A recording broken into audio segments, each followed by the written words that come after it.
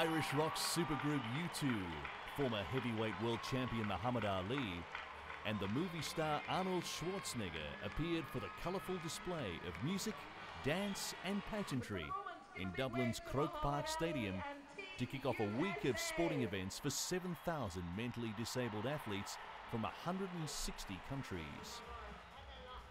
They were joining a host of leading sportsmen, politicians and dignitaries toasting the start of the Games in Dublin. Some 75,000 spectators were making their way across the Irish capital to see the opening ceremony at Croke Park Stadium. The athletes come from countries which included trouble spots like Afghanistan and Iraq, whose team received a particularly boisterous welcome, and will compete in sports ranging from soccer to powerlifting and roller skating. The 11th edition of the 35-year-old Games is being held for the first time outside the United States in an attempt to broaden the appeal of the event, which intends to change the way people suffering from mental disabilities are viewed around the world. It is wonderful to be here at the greatest opening ceremony of the Special Olympics history. Congratulations. The founder of the Games, Eunice Kennedy Shriver, said he'd been impressed by the enthusiasm shown throughout Europe as a Special Olympics torch was borne 15,000 kilometres through 20 European cities, arriving for the opening ceremony, where it was used to light a cauldron that will burn throughout the Games.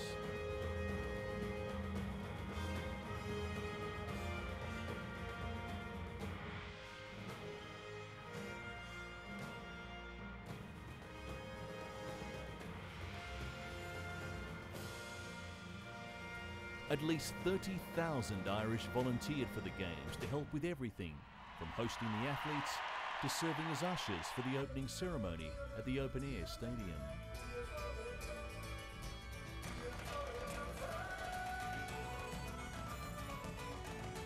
Founded by Eunice Kennedy Shriver more than 30 years ago, the Special Olympics is now active in more than 160 countries throughout the world. The Games are for people with learning disabilities, and it gives them an opportunity to participate in a major sporting event and demonstrate their sporting skills. Since 1968, the organisation, created by the member of late US President John Kennedy clan, has supported projects to give people with learning disabilities opportunities to develop fitness, demonstrate courage, and experience joy. During 10 days, hundreds of athletes compete in many events, from soccer to handball and weightlifting.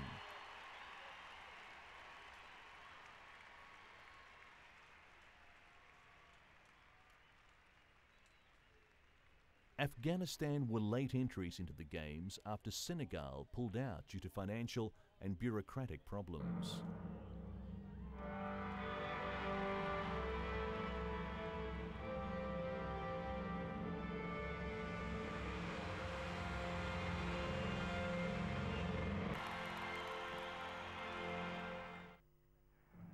A delegation from Iraq also managed to make the trip to Ireland despite the problems of the post-war situation in their country. Their group of 8 athletes took part at table tennis and athletics, and the men's 400 metres division 25. Now from Côte d'Ivoire, Pierre Lizzie Asaban continues the torch run, the flame of hope.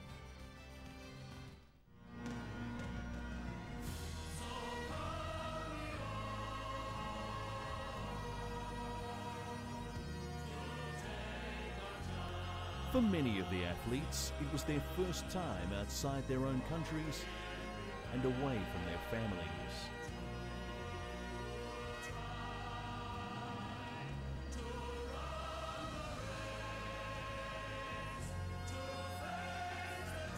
The Games gave them a unique opportunity to experience achievement and enjoyment, and helped to increase awareness of people with learning disabilities and their potential.